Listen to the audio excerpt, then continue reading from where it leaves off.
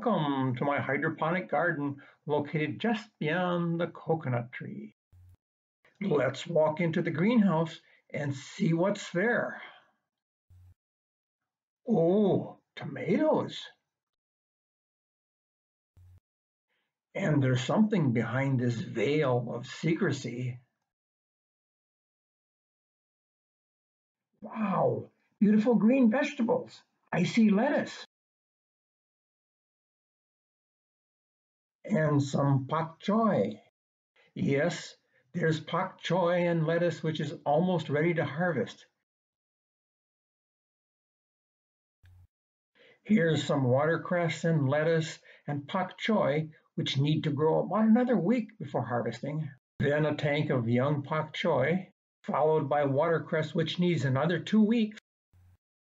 And here's pak choi ready for the dining table. This young lettuce has only been transplanted about a week. And the watercress has just been transplanted a day or two ago. Let's briefly show the growing methodology that was used to grow these beautiful crops. The tank is filled to about 1 inch from the top with water. This is enough water for the whole crop in the Hawaii winter season, but we might have to add a little more water during the warmer summer season. About 4 ounces of fertilizer solution A and 4 ounces of fertilizer solution B are added to the water. Fiberglass window screen is placed in the tanks as a mosquito control method. Covers, which will accommodate 6 or 8 plants, will be fitted into the tanks. Net pots are placed in the cover, and there is a 1/2 to 1 inch depth of nutrient solution in the net pot. 1 to 2 week old seedlings are grown and transplanted into the net pots.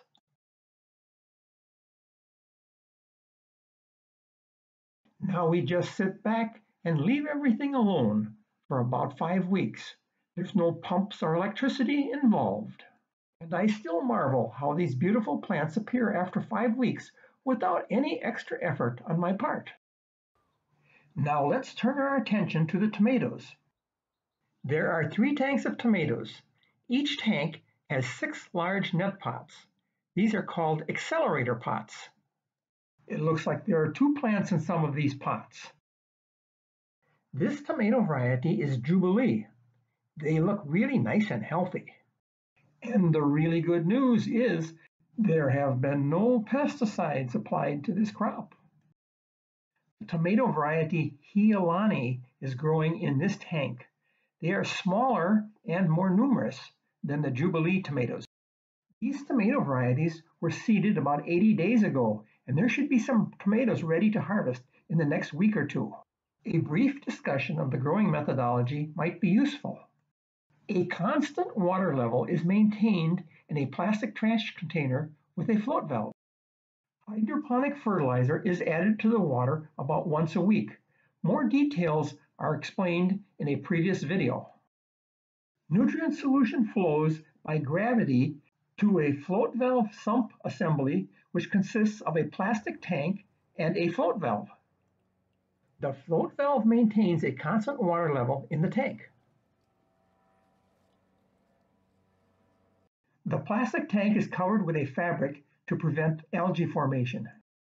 The nutrient solution flows by gravity to a 1/2 inch tubing and then into a 1/4 inch tubing into the growing tank. The nutrient solution depth is monitored by this float indicator. Nutrient solution depth may be adjusted by adding or removing boards from under the float valve sump assembly. Would you like to see the roots? Most of the roots are located below the screen. The screen improves root growth and also controls mosquitoes. Now it's cucumber time. This variety is Golden Valley Seed GVS 603, which is a Persian Bayet Alpha hybrid cucumber. They are parthenocarpic, which means they produce fruit without pollination. They are also considered to be gynoecious, which means they only produce female flowers. As I was saying, These are a gynoecious parthenocarpic Persian Bayet alpha hybrid cucumber. What a mouthful! This looks like cucumber heaven. Would you also like to grow cucumbers like this? I hope to make a video on cucumbers in the future. In the meantime, let us briefly discuss some of the growing methodology. My tank is 8 feet long by about 20 inches wide by about 8 inches high. A homemade float valve rests on a shallow brick which rests on the bottom of the tank and maintains a nutrient solution level of 2 to 3 inches in the tank. Nutrient solution flows to the float valve by gravity from the same tank that fed the tomatoes. Fiberglass window screen is placed over the tank to control mosquitoes. Seeds were started in 8-inch forestry tubes, but they were a little bit short, so I placed them in these black forestry tubes, which rested on the bottom of the tank. 1-inch thick polystyrene was placed on the top of the tank, and the cucumber seedlings were transplanted. Then I waited for about 45 days, and all these cucumbers came along. Well, my friends, that's the end of my short vegetable tour in February 2018. The greenhouse wasn't heated or cooled. There weren't any pumps or aeration devices for the tanks. No pesticides were used, and I was more than satisfied with my garden. Before we go, maybe you'd like to take a walk with me to this Samoan coconut tree which you saw at the beginning of this video.